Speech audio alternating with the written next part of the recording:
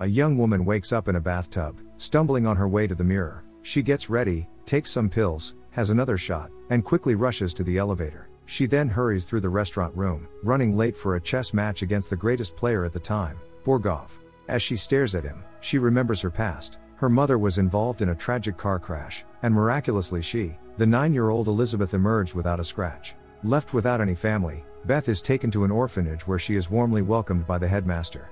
The orphanage features a chapel, classroom, and dining room, with Beth's special place situated next to the loud bathroom. In reality, the headmaster always has her way. Beth undergoes a transformation, including a haircut and a change into the orphanage uniform. The headmaster burns Beth's dress with her name sewn in by her mother. The last stop is the vitamins, where the wild horse Jolene advises her to take the magic pills before sleep for a better effect. However, when Beth doesn't follow her advice, Beth quickly feels disoriented, not feeling any pain, and Jolene quickly catches on. The food is atrocious, and the first night is sleepless for Beth, who remembers her father handing her mother the same colored pills. Her father promised that once he drove away, he wouldn't be coming back. Beth's mother, despite being PhD smart, had some problems. That was the last time Beth saw her father. Beth also excels in maths, finishing tasks ahead of everyone else and even surprising the teacher.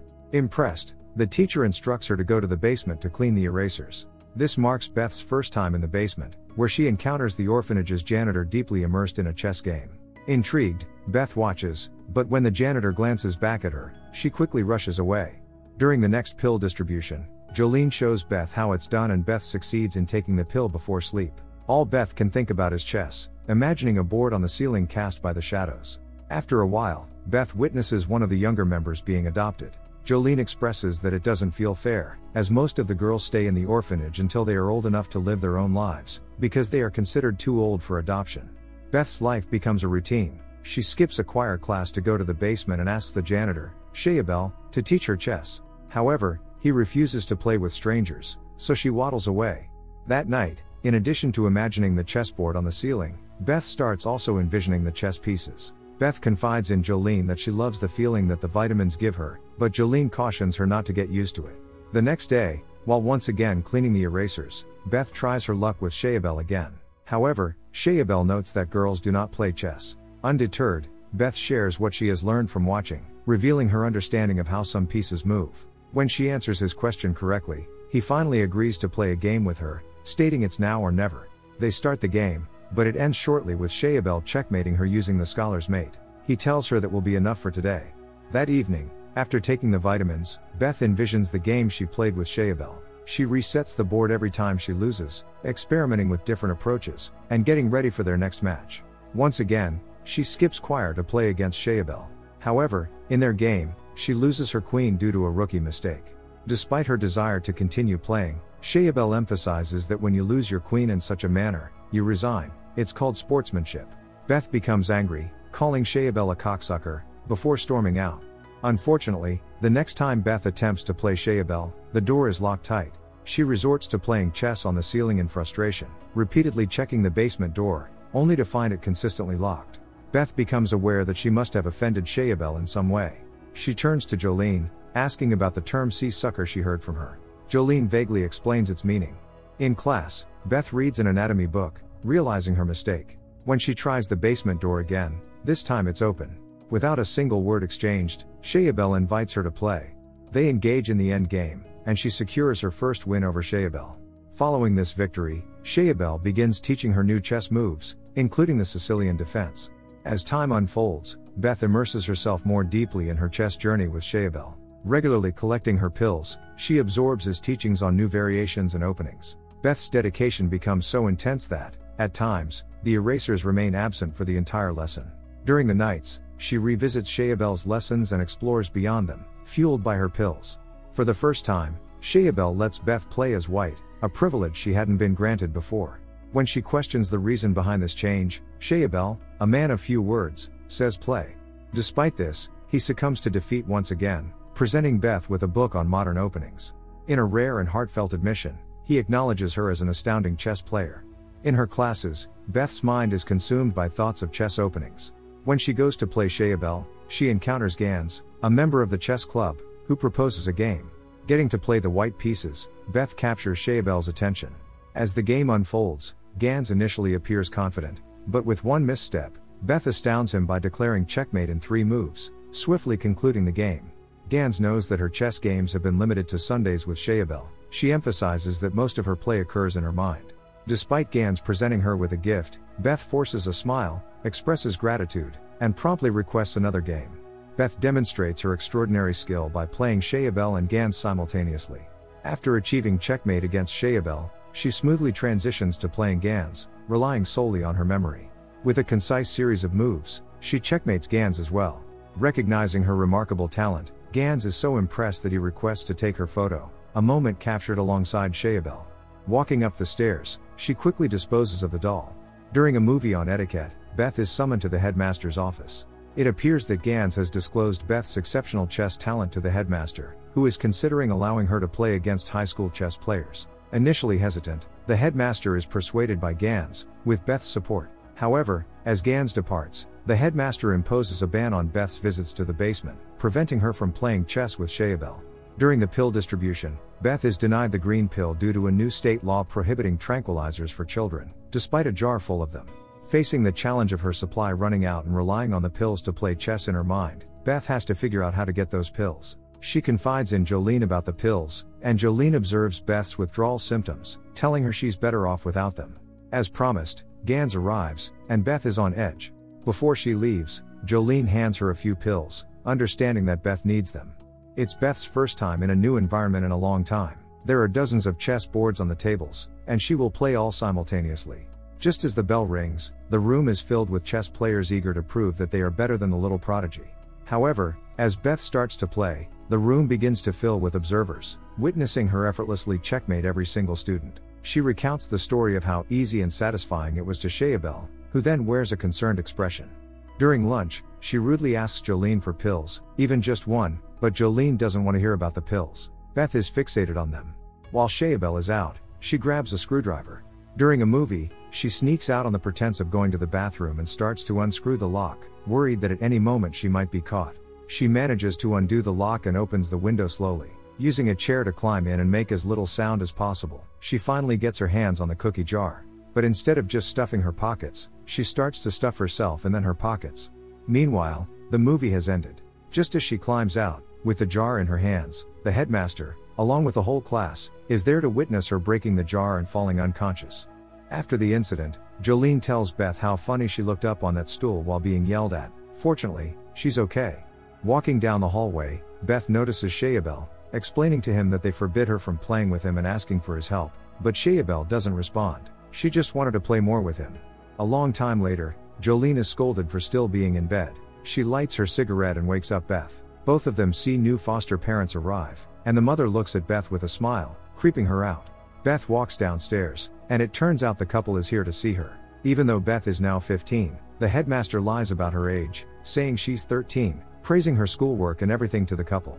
The mother is overjoyed, but the father doesn't care. That evening, Beth packs her things, unable to find her book on Sicilian defense she got from Shaybel. Jolene has no idea about it. She doesn't need a book, just say yes sir, and yes ma'am, and she will be just fine. Beth apologizes for Jolene never getting adopted, and she says it's fine, but deep down, it isn't. Beth's morning adoption evokes mixed emotions. Shaybel bids her farewell. Alma, her adoptive mother, is joyous for an older child, while Alston, the father, seems less enthused about the new addition. Finally, home sweet home. Beth steps into her room, and the overwhelming thought hits her, this is all mine? Having lived in a trailer, and then an orphanage, having a room to herself feels like a dream come true.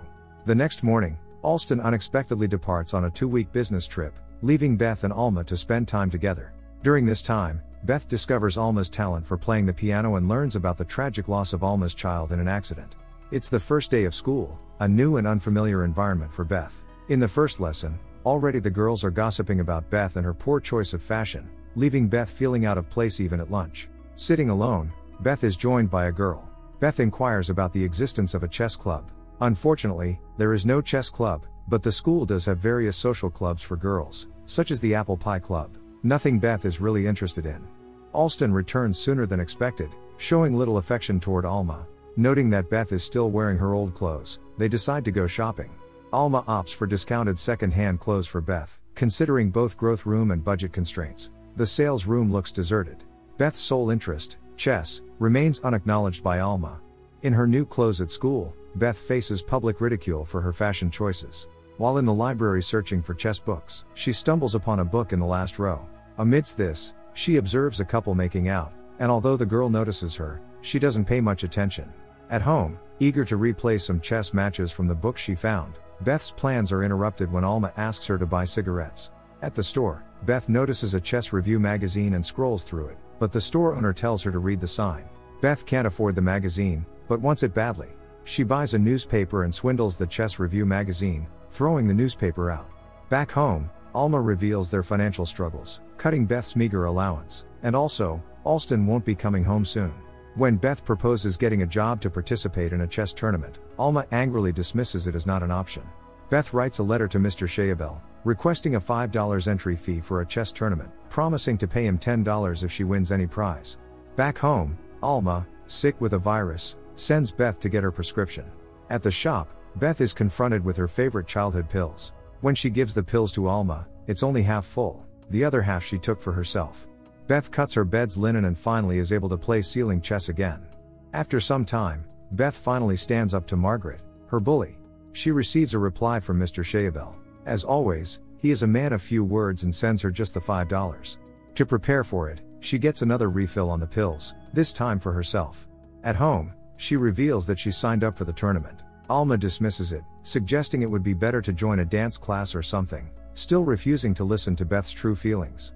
At Henry Clay High, Beth finally signs up for the tournament, getting dismissed by the two brothers who are sure she will lose. Beth doesn't care, she pays the entry fee and enters, finally her time to prove her worth. She checks the matchups and asks if they are matched at random. The matching is based on rating, and then winners play winners, and losers play losers. This is the first time Beth gets flustered by a guy. Beth's first opponent is a girl. She explains the rules about the clock and keeping a record of their moves. They start the game, but it ends relatively quickly, surprising even the brothers. She goes back to watch the top boards play. It's Beltic versus Cullen, with Beltic, the younger one and a state champion, clearly bothered by Beth's loud voice. Cullen offers a draw, but Beltic clearly has an upper hand and wins. Beth Harmon's next match is versus Cook, and as he thinks he does a good play with a smug face, Beth destroys all his dreams with her next move, winning the match. On the first day she won all 4 games, going undefeated. The next day, looking at the matchups, Beth is irritated that she isn't matched with the best. The brothers tell her she should consider herself lucky, but she wants to play Beltic, and she will, if she wins her next 3 games. However, they doubt that it will happen. Her next game is against Towns, the guy she has been silently stalking throughout the tournament. Amazed by him, they engage in a long and intense match, drawing a small group of spectators. Ultimately, Beth wins the game, barely containing her excitement to play Towns. However, something unexpected happens. Beth rushes to the bathroom, groaning from pain. Her first opponent walks in, and Beth admits it's her first time. The girl provides her with pads, but Beth opts for a different approach. She is unable to focus on her next game. What is even more irritating, her opponent combs his hair before every move. When Beth gets home, she tells Alma about her period. Alma tells her to get what she needs from her room, also to grab her pills. When Beth enters the master bedroom, it's chaos, all the clothes and things are everywhere. She wonders if something is wrong. Turns out Alston has a lover, and he won't be returning. Beth wonders if she has to go back to the orphanage, but she doesn't have to if they lie about it. Alma might not be a good wife, but she promises to become a good mother, setting Beth's mind at ease. Same night, Beth sees her real mother in the reflection, remembering her last words, "Close your eyes." The next morning, it's finally the grand final. Beth versus Beltic. Beltic is late, sure that this game is going to be a breeze. He even disrespectfully yawns in front of Beth, infuriating her. Throughout the whole game, he doesn't take Beth seriously. The game isn't easy for Beth either. She excuses herself and takes her magic pill in the bathroom, motivating herself to win against the annoying Beltic and starting to see the game clearer. When Beth comes back, with 2 decisive moves, she takes control over the game, cornering Beltic and making him lose his cool. In a few more moves, the game is basically decided, but Beltic refuses to give up. They do a few more moves before Beltic finally surrenders. Beth is in the newspaper, becoming the Kentucky champion in chess and winning $100. Alma didn't think people could make money playing chess, but Beth reveals that tournaments pay even in thousands. She can finally afford a chessboard and all the books her heart desires, even the most fashionable clothes. Just as Beth is about to use her new chessboard, Alma calls her. She scrolled through a chess magazine, noticing a tournament in Cincinnati with the first place paying $500. She offers to write a medical note excusing her from school, and Beth excitedly promises that she will win the tournament. Finally, in Cincinnati, the girls are pleased with their room, but Beth's focus is on the tournament. Her participation is immediately recognized due to her victory in the Kentucky Championship. On her way to her game, she encounters a guy asking everyone about their move in a specific chess situation. Beth confidently responds that she would take the pawn, assuming it's the move everyone thinks is correct. However, she soon realizes it's the wrong move, leading to embarrassment and allowing the guy, Benny, to portray himself as the smartest one in the room. He isn't playing today, but Beth can't wait to whoop his ass. In her first match, Beth's opponent is aware of her reputation. It's an easy win for her. In her room, slightly annoyed by her mother's loud enjoyment, Beth reviews her games, searching for weaknesses, only to find none. Beth effortlessly wins the semifinal game. The twins, who initially signed her up for her first game in Kentucky and whom she met yesterday, congratulate her, acknowledging her formidable skills. Alma seizes the opportunity to invite herself to dinner with the boys, finding it difficult to decide which one is more handsome. They discuss the US Open, recognizing that winning it would open numerous doors for Beth. While victory would grant her the opportunity to play in Europe, her ultimate goal is Russia, home to the best chess players of the last 2 decades. The final match arrives, and unsurprisingly, Beth effortlessly defeats her formidable opponent. After the game, Alma reviews their finances and informs Beth that she made $300 after deducting all expenses. Alma contemplates becoming Beth's agent for a 10% cut, but Beth negotiates for a 15% share, deepening their bond. As Beth gains momentum, her achievements lead to a publication in the weekly chess magazine.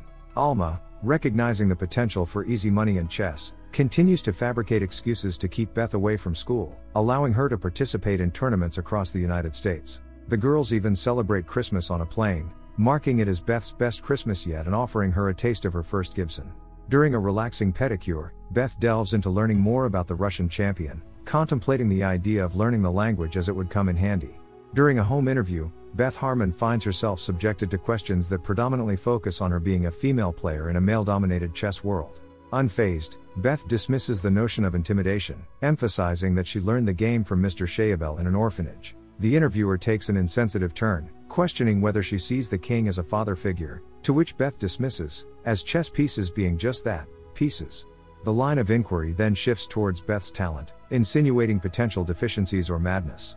Alma intervenes, putting an end to the intrusive questioning. The article about Beth made her famous, especially for being a girl in chess. She gained admirers and became a celebrity prodigy. Meanwhile, Alma's persistent cough raises concerns, possibly due to her drinking habits, but Alma refuses to admit it. Beth Harmon receives an unexpected invitation from Margaret, the school's idol and former bully, to join an exclusive club for a Friday night hangout. Eager to embrace the opportunity for popularity, Beth dons her most beautiful dress and attends the sleepover. However, the atmosphere quickly turns uncomfortable as she faces a barrage of questions, and the visibly annoyed Margaret even asks Beth about boys, subtly embarrassing her. Feeling out of place during a singing session, Beth realizes this isn't the path she wants to follow. Spotting a bar, she swiftly makes her exit, grabbing a bottle on her way out. Turning to her magic pills, she begins to mix them with vodka, slowly adding a new addiction to her existing struggles. In Las Vegas, 1966, on her way to another significant chess competition, the US Open, Beth meets Towns, her crush from the first chess tournament she played in Kentucky. This time, Towns isn't playing, he is working as a writer for the Chess Review magazine. Beth, now more confident, is glad to see him. Since Towns works for multiple magazines, he offers to do an interview on Beth for one of them, and she gladly agrees, heading to his room. This presents the chance Beth has longed for. She is ready for her first male experience. He asks Beth to make herself comfortable while he takes her pictures. She proves to be a natural in front of the camera. As she sits near the chessboard, Beth starts to give Towns a certain look, making him a bit uncomfortable. Nevertheless, he comments on how she's grown up and become good looking. Towns moves closer to Beth, not to take a picture but to stare at her intensely, slowly leaning in. Their moment, however, is abruptly interrupted by Towns' roommate, raising a quick realization for Beth that Towns is actually gay, crushing all of her dreams in an instant. In her room, Alma observes Beth's disappointment and offers her a beer. Beth quickly chugs it down, reminiscing about Towns, and requests another. Despite knowing she shouldn't, Alma allows it. This marks the beginning of a gradual habit for Beth. Beth recounts her chess games from the next day to Alma. Her first match was against a guy from Oklahoma, which concluded in just a few dozen moves. Although she finishes her matches quickly, everyone is aware of Beth's late game weakness. The one competitor she is eyeing to beat is Benny, the US champion, who always attracts a crowd. However, Beth is not afraid of him. Her true fear is the Russian player, Borgov. After one of the games, she has a brief conversation with Benny. He mentions watching her game against Beltic and points out a mistake she made, suggesting that she shouldn't have castled. This intrigues Beth, and even though she disagrees, Benny encourages her to set up the board and play it out, emphasizing the mistake once again. Beth doesn't waste a moment and sets up the chessboard to replay the game. She confides in Alma that Beltic could have beaten her if he had noticed the mistake Benny pointed out. This realization puts Beth on edge. She's frustrated that Benny, who read about it in a magazine, instantly spotted a flaw in her game that she didn't even see. To cope with the stress, Beth takes her magic pill before going to bed. The next day brings the finalist game, Beth versus Benny. The match begins with Beth playing several different openings in her head before making her first move. Throughout the game, Beth is on edge, feeling as if Benny can see every move she plans. She enters the game with a perfect score, while Benny has 2 draws, so a draw would secure her the title. However, Beth desires a win to prove to Benny that her playstyle is effective, even though he doubted it. Unexpectedly, Benny captures her center pawn, leading to a forced exchange of queens. Beth is caught off guard, and soon she finds herself cornered in a brutal defeat, experiencing what she often inflicted on others. In the face of defeat, she recalls Mr. Schiabel's words, "You resign now." It's a bitter acknowledgement of her loss. Despite the co-champion status based on the score, Beth is deeply stung by this defeat. Alma tries to comfort her, but Beth becomes defensive, asserting that Alma knows nothing about chess. On her way out, Towns approaches Beth, apologizing to her, knowing how badly she wanted to beat Benny. She will get another shot, but that doesn't matter now. In car, Beth takes Alma's hand, understanding that she's the only person by her side. Beth attracts the attention of a random guy who subtly invites her to his place for a session of getting high. Interestingly, her newfound friend expresses a disdain for capitalist slaves while aspiring to get rich. What an irony. Just as Beth thinks it's her time to dip and goes to call a cab, the flickering candlelight presents her with the chance to explore something she's always considered an enigma. Beth calls her mom to tell her she won't be home tonight. However, instead of a special someone, the encounter turns out to be an utter disappointment from every angle. Waking up in the morning, Beth finds the entire house in disarray, accompanied by a note saying that everyone has left and she can stay as long as she likes. Taking full advantage of the situation, Beth, with her morning beer in hand, engages in a thorough cleaning session and indulges in some self-enjoyment, perhaps a bit too much. She assures Alma that she's doing well and won't be returning home today, concluding with the famous last words, "I won't get pregnant." Losing to Benny and becoming US Open co-champion really did a number on Beth. Anyway, it didn't stop her from graduating high school. As a graduation gift, Alma presents Beth with a bulova, a token of affection that Beth truly appreciates. Putting an end to her recent streak of tantrums, Beth composes herself and heads off to a chess tournament in Mexico. During the flight, Alma opens up to Beth about having a pen pal, named Manuel from Mexico, with whom she has been exchanging letters since high school, even during her marriage. Alma is excited as Manuel is meeting them at the airport, marking their first in-person encounter. However, Beth isn't particularly thrilled seeing the sleazy Mexican salesman. In the ensuing week, Alma revels in the company of Manuel, and Beth grows increasingly annoyed by Alma's discussions about him. Despite Beth's attempts to focus on studying her endgame chess for 2 challenging matches the next day, Alma persuades her to take a day off to unwind and explore the city. While strolling at the zoo, memories of Mr. Schiabel's words resurface in Beth's mind. She has a gift, but there is always a cost. Yet, the 9-year-old Beth didn't pay much attention to such advice. Observing Borgov with his family and KGB agents at the zoo, Beth realizes she can't afford to take any time off. Alma returns late at night, coughing persistently, convinced she caught a virus and won't be able to watch Beth's matches. The next day, the 17-year-old chess prodigy makes headlines, having demolished her opponent in 31 moves. Despite her success, Alma, engrossed in her time with the Mexican salesman, fails to offer support. Feeling neglected, Beth decides to indulge in her own enjoyment, going for a swim and playing cards with the twins. Beth's subsequent chess matches conclude swiftly, her dominating victories leaving opponents speechless. Beth, after briefly watching Borgov play, decides not to stay until the end. Instead, she seeks out Alma in their hotel room, finding her moping on the balcony. The Mexican salesman has left to reunite with his family, marking an end to their so-called relationship. The following day, Beth faces a challenging match against a young Russian boy named Georgie. The game, unfolding unexpectedly, extends for 5 hours, and Georgie suggests postponing it until the next day. Annoyed by the proposal, Beth seals her next move and attempts to leave swiftly, opting to continue analyzing and playing the game from the comfort of the bathtub. However, she is interrupted by Alma's moans, signaling her worsening condition. The next day, the game resumes. Beth, having explored all possible variations, already knows her next move for any strategy Georgie might employ. Instead of sitting at the board, she walks around, staring Georgie down menacingly from the hallway. Her aim is to emphasize to Georgie that postponing the game was a futile exercise. The outcome was predetermined. Beth struggles to conceal her annoyance at playing a game that's essentially decided. However, as she makes her final move, Georgie recognizes the inevitable and resigns in the old way. Curious, Beth asks Georgie when he started playing chess. He reveals that he began at the age of 4, became a district champion at 7, and confidently declares his goal to be the world champion in 3 years. Beth, however, questions what comes after achieving that title. Perplexed, Georgie doesn't grasp the concept. Beth points out that he's the best opponent she's ever faced. As she walks away, Georgie mutters to himself, "Until you play Borgov." In the lobby, Beth discovers Alma playing the piano. Despite her stage fright, Alma appears to be enjoying herself. As the girls plan to grab a bite at a cafe, they realize that the next match is against Borgov. To prepare, they decide to eat in the room. The next day, Beth takes the elevator downstairs, encountering Borgov accompanied by the second and third ranked chess players in Russia. They express the urgency of defeating Beth before she becomes too formidable. Borgov emphasizes that losing is not an option for Beth, considering her orphaned background, but goes quiet when he notices Beth in the back. Borgov is always surrounded by his chess colleagues and KGB agents, ensuring he remains in check and doesn't escape.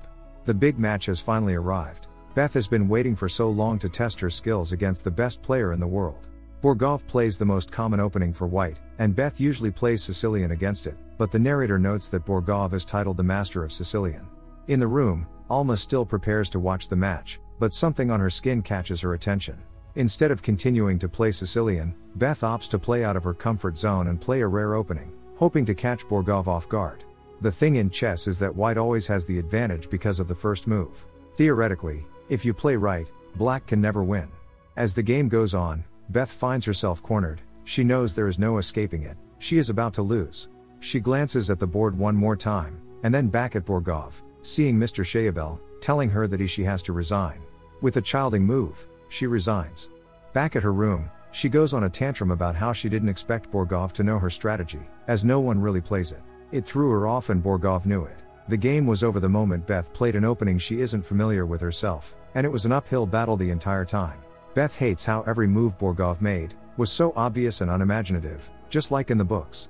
Beth is glad Alma didn't see it, but just as she touches Alma's leg, Beth realizes something. She turns on the light. Alma is dead. The doctor says that her mother died from hepatitis. To cope, she asks for a prescription for her magic pills, but it turns out you don't need a prescription for it in Mexico. The hotel manager says that they will help her any way possible, and notes that the bill will be taken care of, a very large bill, especially for the alcohol. For some reason Beth notes that Alma did mention something about the quality of tequila. Beth writes down her father's name, saying that she needs to find him. Alston calls that evening and Beth tells him that Alma died this morning.